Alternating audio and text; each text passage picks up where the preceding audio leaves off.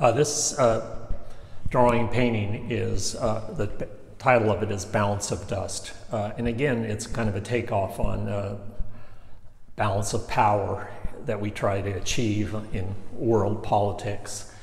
But it doesn't really seem to work. And it's the idea that we may all end up being dust if we can't find a way to solve some of our world's problems. Again, the subject matter is kind of serious, but I try to use a lot of humor too. And there's this image again of like a Napoleon person who has a bird kind of sitting on top of him, and there's jacks from like children's jacks kind of stuck in him, and he's kind of on a rocking chair or horse.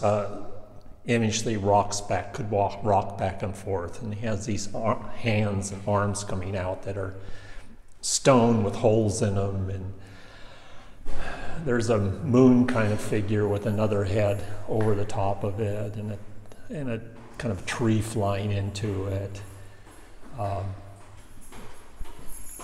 There's the whale down here with a barnacle and kind of swimmer coming out of the whale, and he's swimming with his hand inside the fish.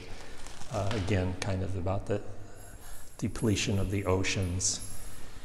A lot of bird images that are morphed into kind of comical, comic book almost images. And again, how the natural world is being affected by human activity. You can